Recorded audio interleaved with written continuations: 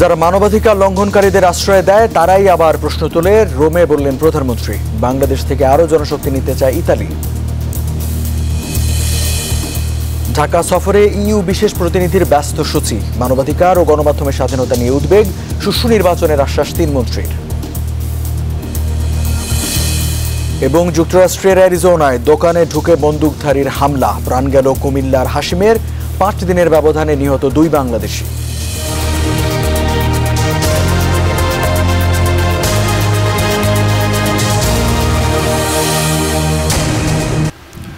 বাংলাদেশে নির্বাচন এলেই কিছু দেশ আওয়ামী লীগকে সরানোর কাজে ব্যস্ত হয়ে যায়।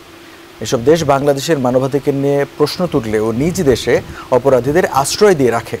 ইতালির রোমে ইউরোপের বিভিন্ন দেশে নিযুক্ত বাংলাদেশের রাষ্ট্রদূতদের সঙ্গে মতবিনিময়কালে এসব কথা বলেন প্রধানমন্ত্রী শেখ হাসিনা। বিএনপি জামাত সরকারের কথা উল্লেখ করে শেখ হাসিনা আরও বলেন, ক্ষমতায় থাকতে পাচার করা টাকা তারা দেশের বিরুদ্ধে অপপ্রচারে ব্যবহার করছে। আমাদের দেশের কিছু লোক অপরাধ করেছে, করে দেশ থেকে বেরিয়ে গেছে, কেউ সাজাপ্রাপ্ত আসামি আর অপরাধী যারা এখন বিদেশে অবস্থান করে, তারা অনবরত আমাদের সরকারের বিরুদ্ধে, দেশের বিরুদ্ধে নানা ধরনের বদনাম করে বেড়ায়, বিভিন্ন জায়গায় চিঠিপত্র লেখে, চিঠিপত্র লিখে মানুষকে বিভ্রান্ত করে। আপনারা একটা জিনিস ভাবতে পারেন যে এরা কত টাকা, এই বিএনপি, আমি বিএনপির কথাই বলবো, বিএনপি যখন ক্ষমতায় ছিল কত টাকা দেশ থেকে তারা চুরি করেছে, কত টাকা তারা বিদেশে পাচার করেছে, যা আজকে বিদেশে যে বসে দেশের বিরুদ্ধে হাজার হাজার কোটি টাকা তারা খরচ করবার সক্ষমতা পাচ্ছে। কোত্থেকে পাচ্ছে? আমাদেরও তো দেশ ছেড়ে রিফিউজি হিসেবে থাকতে হয়েছে, আমাদের তো সে অভিজ্ঞতা আছে। আমাদের তো মানে নুন আনতে পান্তা ফুরানোর অবস্থা ছিল। তো এরা এতটা বিলাসবহুল জীবনযাপন আর তারপরে এই ধরনের মিথ্যা অপপ্রচার, এবং এগুলি কিন্তু খুবই মানে আমার মনে হয় সবাই একটু খোঁজ নিয়েই দেখতে পারবেন যে অতি চেনা পরিচিত কিছু মুখ, এবং প্রত্যেকটা জায়গায় তারা মিথ্যা অপপ্রচার দেয়। এই অপপ্রচারে আমাদের অনেক সময় বিদেশিরা বিভ্রান্ত হয়ে পড়ে। আর দু একটা দেশ তো আছেই সারাক্ষণ মানে প্রত্যেক ইলেকশনের আগেই মানে আওয়ামী লীগকে কিভাবে সরাবে সেই দিকেই ব্যস্ত, এবং তাদের কাছে আমার মানবাধিকার কথা শুনতে হয়, যেখানে খুনিদের আশ্রয় দেয়, অগ্নিসন্ত্রাস, জঙ্গিবাদ, সন্ত্রাসের সাথে জড়িত তাদের নিয়ে ওঠা বসা। তারা আসে, যারা অগ্নিসন্ত্রাসের আসামি তাদের মানবাধিকার নিয়ে তারা ব্যস্ত, কিন্তু যে ভিকটিম, যা স্বজন হারা বা যে পুড়ে গেছে তাদের নিয়ে তাদের চিন্তা নাই। এটা একটা অদ্ভুত ব্যাপার আমি বাংলাদেশে দেখি। কৃষি ও সেবা খাতে বাংলাদেশ থেকে আরও জনশক্তি নিয়োগের আগ্রহ দেখিয়েছে ইতালি। জাতিসংঘের খাদ্য বিষয়ক শীর্ষ সম্মেলনের ফাঁকে প্রধানমন্ত্রী শেখ হাসিনার সঙ্গে ইতালির 3 মন্ত্রীর সাক্ষাৎকালে দেশটি এই আগ্রহ প্রকাশ করে। এদিকে প্রধানমন্ত্রী শেখ হাসিনা নেপালের প্রধানমন্ত্রী পুষ্পকমল দহলের সঙ্গে বৈঠকে নবনির্মিত পায়রা বন্দর ব্যবহারের প্রস্তাব দিয়েছেন। ইতালি থেকে এমডি রিয়াজ হোসেনের পাঠানো তথ্য ছবিতে ডেস্ক রিপোর্ট। বিশ্ব কৃষি ও খাদ্য সংস্থার সম্মেলনে যোগ দিতে প্রধানমন্ত্রী শেখ হাসিনা এখন রোমে অবস্থান করছেন। সফরের দ্বিতীয় দিন সোমবার তিনি ব্যস্ততম দিন অতিবাহিত করেন। খাদ্য বিষয়ক শীর্ষ সম্মেলনে যোগদান ছাড়াও সংস্থাটির ঊর্ধ্বতন কর্মকর্তার সাথে বৈঠক করেন তিনি। জাতিসংঘ খাদ্য ব্যবস্থা শীর্ষ সম্মেলনের ফাঁকে প্রধানমন্ত্রী শেখ হাসিনার সাথে ইতালির 3 মন্ত্রীর সাক্ষাৎকালে দেশটি এই আগ্রহ দেখায়। খাদ্য কৃষি সংস্থা এফএও সদর দপ্তরে প্রধানমন্ত্রীর সাথে বৈঠকে ইতালির মন্ত্রীদের উদ্ধৃতি দিয়ে পররাষ্ট্রমন্ত্রী ডক্টর একে আব্দুল মোমেন বলেন, ইতালি তার সেবা ও কৃষি খাতে বাংলাদেশ থেকে আরও কর্মী নিতে চায়। প্রধানমন্ত্রীর সঙ্গে সোমবার ইতালির কৃষিমন্ত্রী ফ্রান্সেসকো ললোবিগ্রিদা, স্বরাষ্ট্রমন্ত্রী মাত্তেও তেদোসি এবং বিচারমন্ত্রী কার্লো নর্দিওর বৈঠকের পর সাংবাদিকদের ব্রিফ করেন পররাষ্ট্রমন্ত্রী আব্দুল মোমেন। উনি বললেন যে ওনার দেশে অনেক হাইড্রো ইলেকট্রিক জেনারেশনের স্কোপ আছে, তবে সম্প্রতি বাংলাদেশ, ভারত এবং নেপাল আমরা মিলে ওখানে হাইড্রোলিক পাওয়ার প্ল্যান্ট তৈরি হচ্ছে, অনলি 40 মেগাওয়াট। এটা শুরু হোক, তারপর আমরা আরও অধিকতর এই রিনিউয়েবল এনার্জি হাইড্রোলিক ইলেকট্রিক আমরা করব। মাননীয় প্রধানমন্ত্রী ওনারা বললেন যে আমরা এই কানেক্টিভিটি বাড়ানোর জন্য সৈয়দপুর এই যে এয়ারপোর্ট, এটাকে অনেক রিজিওনাল হাব করতেছি, আপনারা এটা ইউজ করতে পারেন। বিশ্ব কৃষি ও খাদ্য সংস্থার প্রধান কার্যালয়ে প্রধানমন্ত্রী শেখ হাসিনা বঙ্গবন্ধু রোম আনুষ্ঠানিকভাবে উদ্বোধন করেন। এ সময় তিনি বাংলাদেশিদের নাগরিকদের খাদ্য নিরাপত্তা নিশ্চিত করা হয়েছে বলে উল্লেখ করেন। আমরা আমাদের দেশে আমাদের মানুষের জন্য খাদ্য নিরাপত্তা নিশ্চিত করা, তাদের বাসস্থানের ব্যবস্থা, তাদের চিকিৎসা ব্যবস্থা, শিক্ষার ব্যবস্থা অর্থাৎ মৌলিক চাহিদাগুলি পূরণ করে আমাদের দেশকে জাতির পিতা বঙ্গবন্ধু শেখ মুজিবুর রহমান যেভাবে চেয়েছিলেন যে বাংলাদেশ হবে ক্ষুধা দারিদ্র্যমুক্ত উন্নত সমৃদ্ধ দেশ, সেভাবে আমরা দেশকে গড়ে তুলতে চাই। প্রধানমন্ত্রী শেখ হাসিনা তার সফরের শেষ দিন ইউরোপের বিভিন্ন দেশের রাষ্ট্রদূতদের সাথে বৈঠক ছাড়াও প্রবাসী বাংলাদেশিদের দেওয়া এক নাগরিক সংবর্ধনায় ভাষণ দেন। ভোট চুরি করলে বাংলাদেশের মানুষ কিন্তু মেনে নেয় না, এটা হলো বাস্তবতা।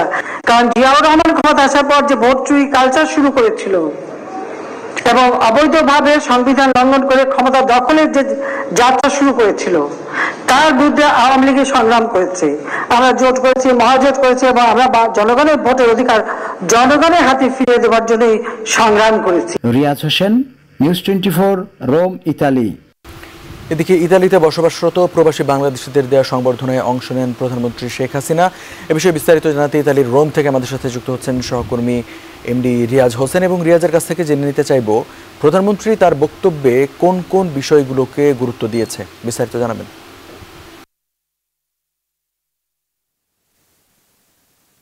ধন্যবাদ আপনাকে। এইমাত্র ইতালির স্থানীয় সময় ঠিক 8টা 30 মিনিটে, সন্ধ্যা 8টা 30 মিনিটে প্রবাসীদের দেওয়া এক গণসংবর্ধনায় প্রধানমন্ত্রী বিভিন্ন প্রবাসীদের পক্ষে বিভিন্ন কথা তুলে ধরেন। প্রবাসীরা দাবি করেন রোম ঢাকা রুটের বিমান চলাচলের ব্যাপারে, সে ব্যাপারে প্রধানমন্ত্রী আশ্বস্ত করেন শীঘ্রই রোম ঢাকা রুটের বিমান চালু হবে এবং যাতে তিনি শর্ত দেন যাতে সিট খালি না থাকে। আরেকটি বিষয় হচ্ছে প্রবাসী বাংলাদেশিদের জন্য বলেন যে যাতে প্রবাসী বাংলাদেশিরা বিভিন্ন দূতাবাসের মাধ্যমে প্রবাসী বাংলাদেশিরা যাতে দূতাবাসের মাধ্যমে ই পাসপোর্ট পায়, সে ব্যাপারে ইতালি প্রবাসীতে আশ্বস্ত করেন খুব শীঘ্রই ইতালি প্রবাসী বাংলাদেশিরা ই পাসপোর্ট কাজ শুরু হবে তিনি বলেন। এছাড়া তিনি আরেকটি বিষয় তুলে ধরেন, সেটি হচ্ছে যে প্রবাসী বাংলাদেশিরা যাতে বৈধ পথে রেমিটেন্স পাঠাতে পারে এবং টাকা যাতে দালালদের মাধ্যমে না পাঠাতে হয় হুন্ডির মাধ্যমে, সেক্ষেত্রে যাতে পাসপোর্টের কপি দিয়ে বাংলাদেশে ব্যাংক অ্যাকাউন্ট করতে পারে, সে ব্যাপারে তিনি প্রবাসীদের তিনি বলেন যে এই সুযোগ সুবিধা বাংলাদেশ সরকার প্রবাসীদের জন্য দিচ্ছে। আরেকটি বিষয় হচ্ছে প্রবাসী বাংলাদেশিদের তার প্রধানমন্ত্রী তার বক্তব্যে বলেন যাতে সংবিধান অনুযায়ী নির্বাচন হবে এবং সেই নির্বাচনে প্রবাসীদের ভূমিকা রাখতে হবে। প্রবাসীদেরকে বিভিন্ন বিষয় তিনি সরকারের পদক্ষেপের কথা তুলে ধরেন এবং বাংলাদেশ সরকারের উন্নয়নের যে চিত্র সেটিও তুলে ধরেন এবং সেক্ষেত্রে প্রধানমন্ত্রী বলেন যে প্রবাসী বাংলাদেশিরা তাদের নিজ দেশে তাদের বাড়িতে যাতে কোনো একটু জমি যাতে খালি না থাকে, সে ব্যাপারে তিনি প্রবাসীদের আহ্বান জানান যাতে জমিগুলোতে কৃষি পণ্য যাতে করা যায় সে ব্যাপারে তিনি বলেন। এবং তিনি বলেন যেভাবে আমি গণভবনে বিভিন্ন কৃষির কাজ পণ্য যেভাবে প্রোডাক্ট হচ্ছে সেভাবে যেন প্রবাসী বাংলাদেশিরা তাদের বাড়িতে যেন জমিতে চাষ করেন।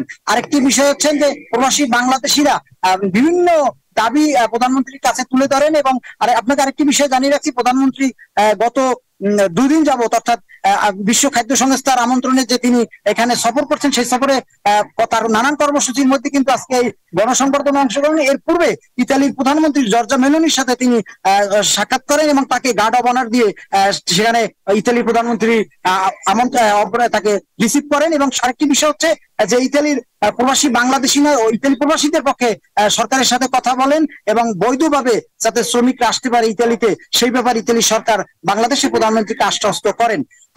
এছাড়াও কিন্তু নানান বিষয় নিয়ে ইতালি সরকারের সাথে কথা হয়েছে। ইতালির রোম থেকে আমার কাছে এই ছিল সর্বশেষ সংবাদ। প্রধানমন্ত্রীর আবাসস্থল পার্কো দি প্রিন্সিপো গ্র্যান্ড হোটেলের সামনে থেকে এই ছিল। রিয়াজ, আপনাকে ধন্যবাদ। দর্শক, ইতালির রোম থেকে জানাচ্ছিলেন সহকর্মী রিয়াজ হোসেন। ঢাকা সফরের দ্বিতীয় দিনে ব্যস্ত সময় পার করেছেন ইউরোপীয় ইউনিয়নের মানবাধিকার বিষয়ক বিশেষ প্রতিনিধি ইমন গিলমোর।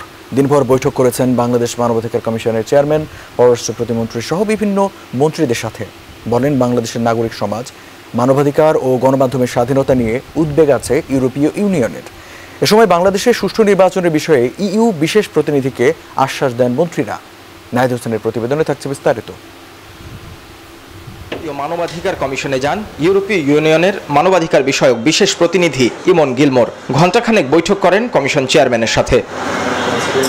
বৈঠক শেষে গিলমোর মানবাধিকার ও গণমাধ্যমের স্বাধীনতা নিয়ে উদ্বেগের কথা জানান। নির্বাহী বিভাগকে কার্যকর উদ্যোগের তাগিদ দেন commission chairman. Relating to the environment in the country for civil society organizations, for media, these are areas that are of some concern to us. আমাদের দেশের মান সম্মান রক্ষা করার জন্য এই সমস্ত অবশ্যই আমাদেরকে আরো বেশি খেয়াল করতে হবে, সরকারকে আরো বেশি নজরদারি করতে হবে। সেখান থেকে রাষ্ট্রীয় অতিথি ভবন পদ্মায় পররাষ্ট্র প্রতিমন্ত্রীর সাথে বৈঠকে বসেন ইমন গিলমোর। আলোচনা করেন নির্বাচন, রোহিঙ্গা, সাংবাদিকতার স্বাধীনতা ইত্যাদি বিষয় নিয়ে। গণমাধ্যমকে ইমন গিলমোর বলেন, নির্বাচনকালীন নয়, তার আগের পরিস্থিতিও নজরে রাখবে ইউরোপীয় ইউনিয়ন। তবে কোনো দলের অংশগ্রহণ নিয়ে আলোচনা হয়নি বলে জানান পররাষ্ট্র প্রতিমন্ত্রী। We have discussed about election, but no, we haven't discussed about how to bring in other political parties. It's as far as we are concerned, it's completely up to them. We have renewed our commitment, Prime Minister Sheikh Hasina's commitment, for hosting a free and fair election. We look not just at what happens on the day of voting. We also look at the pre-election environment, who can participate, the situation of political parties, situation of political debate, situation of the media. এরপর সচিবালয়ে আইন ও স্বরাষ্ট্রমন্ত্রীর সাথে দেখা করেন ইমন Gilmour. মন্ত্রীরা তাকে সুষ্ঠু নির্বাচনের বিষয়ে আশ্বাস দেন। অবাধ, সুষ্ঠু এবং শান্তিপ্রিয় নির্বাচন অনুষ্ঠানের জন্য এই আইনটা অত্যন্ত প্রয়োজনীয় এবং এই নির্বাচন কমিশন এই আইনের আলোকেই নিয়োগপ্রাপ্ত হয়েছেন। তো আপনারা ওনার কথা শুনেছেন, উনি অফকোর্স এটা জেনেও উনি বলেছেন যে it is a very big step. Rohingya ক্যাম্পের পরিস্থিতি দেখতে কক্সবাজারও যাবেন ইইউ এর মানবাধিকার বিষয়ক এই বিশেষ প্রতিনিধি। 5 দিনের সফর শেষে ঢাকা ছাড়বেন 28 জুলাই। নাহিদ হোসেন, নিউজ 24, ঢাকা। এবার যুক্তরাষ্ট্রের অ্যারিজোনায় দুর্বৃত্তের গুলিতে মোহাম্মদ আবুল হাশিম নামে এক বাংলাদেশি নিহত হয়েছেন। এ নিয়ে দেশটিতে 5 দিনের ব্যবধানে গুলিতে 2 বাংলাদেশি নিহত হলেন। তবে রবিবারের ঘটনায় সন্দেহভাজন এক দুর্বৃত্তকে আটক করেছে পুলিশ। 42 বছর বয়সী নিহত হাশিমের বাড়ি কুমিল্লার বুড়িচং উপজেলায়। তিনি স্ত্রী সন্তান নিয়ে অ্যারিজোনায় থাকতেন। সেখানে ওয়েস্ট কনকর্ডিয়া ড্রাইভের সানলাইট মার্কেটে একটি মুদি দোকান ছিল তার। ওই দোকানে ঢুকে তাকে গুলি করে দুর্বৃত্তরা।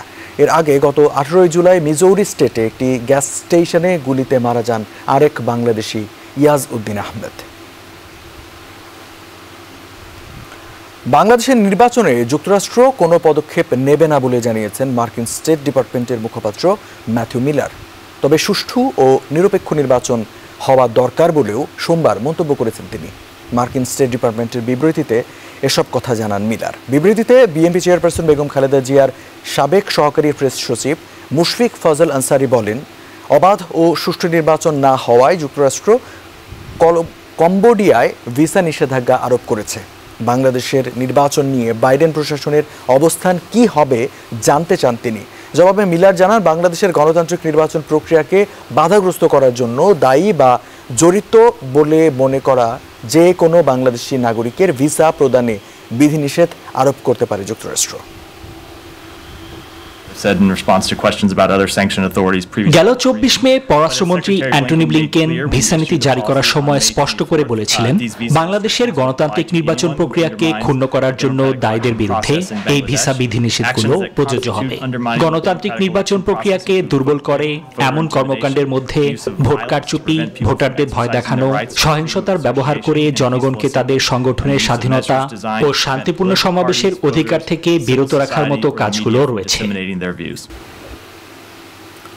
মাথার উপর 40 থেকে 50 ডিগ্রি তাপমাত্রা। ধরুন কোথাও প্রশান্তির জন্য আইসক্রিম খেতে গেলেন কোনো এক রেস্টুরেন্টে, কিন্তু এমন যদি হয় সেখানে আইসক্রিম তৈরি ও পরিবেশন করছে কোনো রোবট। শুনতে অবাক লাগলেও সংযুক্ত আরব আমিরাতে দেখা মিলছে এমন রোবট আইসক্রিমওয়ালার। আবুধাবি থেকে মামুন মাহিনের তথ্যচিত্রে ডেস্ক রিপোর্ট। রোবট দ্বারা পরিচালিত ছোট বড় অনেক কাজের খবর এরই মধ্যে প্রকাশ্যে এসেছে। স্বাস্থ্যসেবা থেকে রক সঙ্গীত, এমন কোনো ক্ষেত্র নেই যেখানে কৃত্রিম বুদ্ধিমত্তার ব্যবহার হচ্ছে না। নতুন এই প্রযুক্তির বিকাশ খুলে দিচ্ছে সম্ভাবনার নতুন নতুন দুয়ার। এবার আইসক্রিম বিক্রি করে তাক লাগিয়ে দিল এই রোবট। সম্প্রতি সংযুক্ত আরব আমিরাতের রাজধানী আবুধাবির মেরিনা মহলে রোবটকে দেখা গেছে আইসক্রিম বিক্রেতার ভূমিকায়। স্বয়ংক্রিয়ভাবে পরিচালিত ব্যতিক্রমী এই রোবট এরই মধ্যে দর্শনার্থী থেকে শুরু করে সবার নজর কাড়তে সক্ষম হয়েছে। একটি রোবট আইসক্রিম শপে আইসক্রিম বিক্রি করছে। প্রযুক্তির উন্নতি কোথায় চলে গেছে। বাচ্চাদের কাছে খুবই জনপ্রিয় এবং বাচ্চারা এটা অনেক বেশি পছন্দ করতেছে। চলতি পথে হেঁটে যাওয়া দর্শনার্থীদের দৃষ্টি আকর্ষণ করে নিজের কাছে থাকা আইসক্রিমের নাম বলতে থাকে রোবট। আগ্রহী গ্রাহকরা মনিটরের সাহায্যে পছন্দের মতো আইসক্রিম অর্ডার করতে পারছেন। I like ice cream. It's operated by a robot. Ice cream is very tasty. That's what I like. So this is their first robotic gelato shop here in Abu Dhabi. যদিও কৃত্রিম বুদ্ধিমত্তার এমন robot নিয়ে এরই মধ্যে শঙ্কা প্রকাশ করছেন অনেকেই। Desk report, news 24। Euro Bangla association greater Manchester প্রতিবারের মতো এবারও উদযাপন করল বর্ষবরণ অনুষ্ঠান। সংগঠনের সভাপতি কাজী লুৎফর রহমানের সভাপতিত্বে এই অনুষ্ঠানের উদ্বোধন করেন ম্যানচেস্টারস্থ সহকারী হাইকমিশনার কাজী জিয়াউল হাসান। প্রবাসীদের উপস্থিতিতে মুখরিত ছিল এই বর্ষবরণ অনুষ্ঠান। ছিল নানা বর্ণিল আয়োজন। বিলেতের বৈরী আবহাওয়া উপেক্ষা করে বাহারি রকমের পিঠা পুলির স্টলগুলোতে মানুষের উপস্থিতি ছিল চোখে পড়ার মতো। এ সময় বক্তব্য রাখেন ম্যানচেস্টার সিটি কাউন্সিলের deputy leader councillor Lutfur Rahman অভি, আব্দুল নাসের ওয়াহাব, ডাক্তার নজরুল ইসলাম, মাহমুদুর রহমান বুলু সহ অনেকে। অস্ট্রেলিয়ার সিডনিতে হয়ে গেল বাংলাদেশ বিজনেস ফোরাম আয়োজিত গালা নাইট পরবর্তী ধন্যবাদ জ্ঞাপন অনুষ্ঠান।